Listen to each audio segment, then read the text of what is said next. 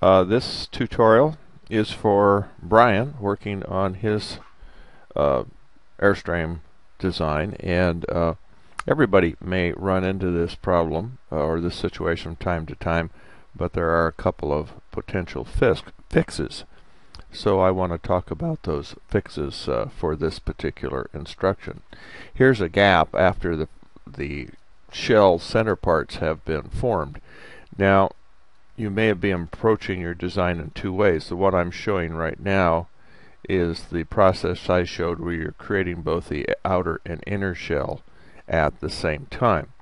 And what you need to do is, if this is the case, and this is the kind of thing that you have, you can come in and highlight your section and then highlight the end piece here.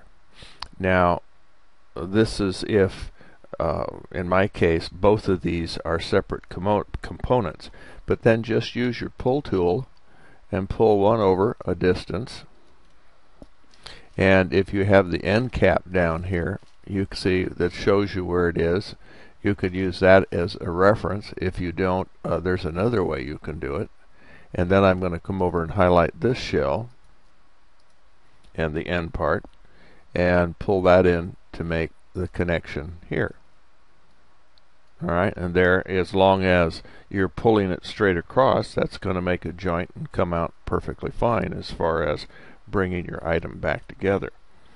Now I'm going to Control Z back to where it was and talk about another possibility, and that's only if you have a single shell, or even if these two are linked. But if you only have, just like the outside shell, you've designed it that way, and you don't have an inside shell, you can use a similar technique. If you have a line across between the front section, you can use that. But if you don't, click on the outside gray area so that nothing is selected. Come in with the line tool and make a line across this gap or this joint. So I missed my alignment. Try that again. There we go.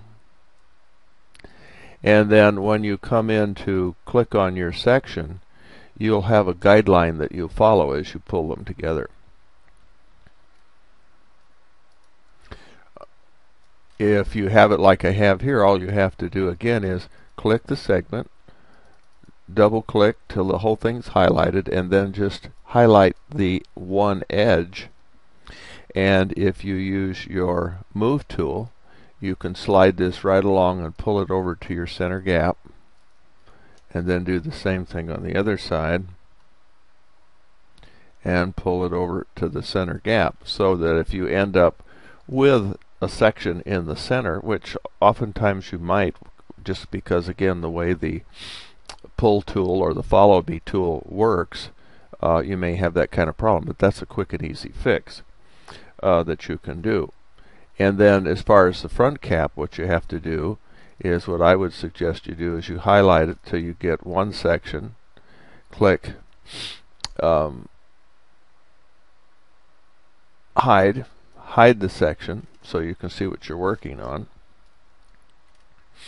And then what you do, once you have the section in the hide mode, and this, say again the same thing, this was over, what you need to make sure you do is when you come down here, you need to very carefully make sure you select every single joint in the curve.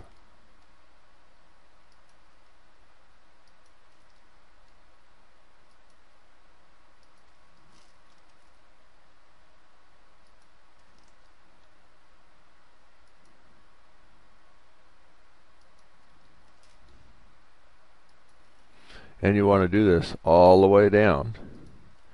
Now, I realize that mine is going to work a little bit different than Brian's, but the same principle works, so I'm just demonstrating a possible solution. And then again, if you use the move tool, you should be able to move that whole section, say, back and forth till it pulls together in the center and lines up the way you want it to. Alright, and so there's the fix that I think Brian can try. Rather than redrawing his whole section and working on his whole section, That's a kind of fix you can often use in SketchUp when you end up with a gap or a space in an area.